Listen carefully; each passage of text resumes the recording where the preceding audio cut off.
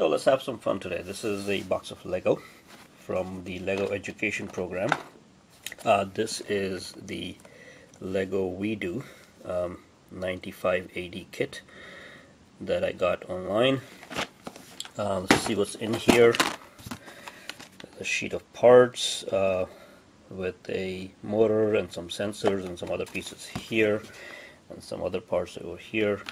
There are the pieces. That's the motor with a connector.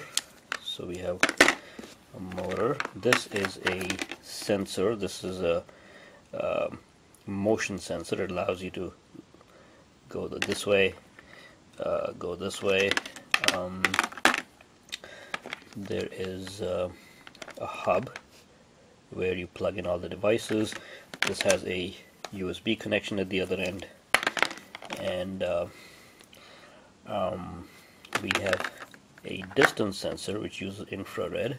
So these are the four pieces we have here, and then underneath this are a bunch of pieces with some little characters and so on to build a little robot or some such thing that would use the motors and the other pieces.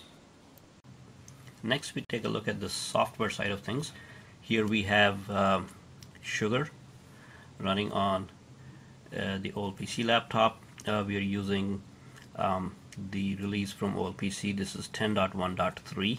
So we'll look for the cat icon, which is Scratch.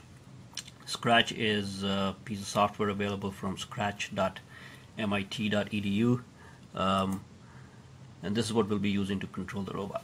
So here's the interface. It's got several panels, and you got a bunch of blocks on the left side.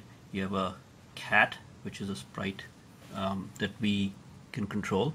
So the idea here is that you could go, for instance, and grab one of these blocks here and say move 10 steps, turn 15 degrees to the right, move another 10 steps, and make the cat do things. So let me zoom in so you can take a look.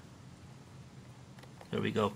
So we have those three blocks there, and now what will happen is that if I were to click these three, the cat on the right will actually follow instructions. So move 10 steps, then turn right, move another 10 steps. And we can keep doing that, and the cat will go in circles. There we go.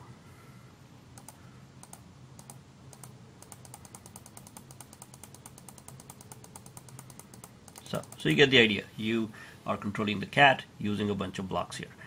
Now, what we want to do is use the same set of blocks and the same concept, but actually control the motors on the Lego robot. So down here are motor blocks, and if you don't see these, you can go to the file, go to the menu under edit and show motor blocks, and then those will be available. Here we've got a block that says motor on for 1 second. There's a block that says motor power 100, so I'll attach it over there, and then motor on for another 1 second. Now what I want to do is change the 1 second to 10 seconds, change the power from 100% to 50%, and change the motor on again for 10 seconds. And let me zoom in to show you what we have here. There we go. So we have one block that will run the motor for 10 seconds.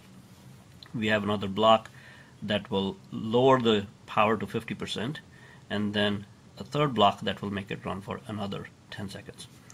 And then the idea is that these blocks here, when clicked upon, will now control the motor, which then turns things on the Lego set. So let's take a look at the bot on the Lego side, and then click on these and see what happens. Okay, so we have a little rig here. This is a rotating thing here. We've got, let's see, a gear system.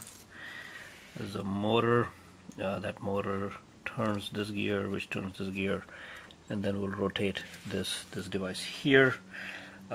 On the XO we've got the motor on for 10 seconds, then the motor power drops to 50, and then it runs for another 10 seconds.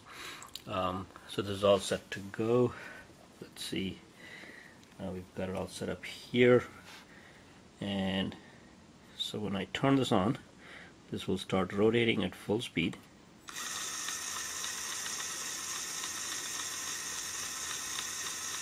For about 10 seconds and then stop, and then run at half speed, which is because we set the motor power to 50 for another 10 seconds. So there you have it. You can control a motor with Scratch and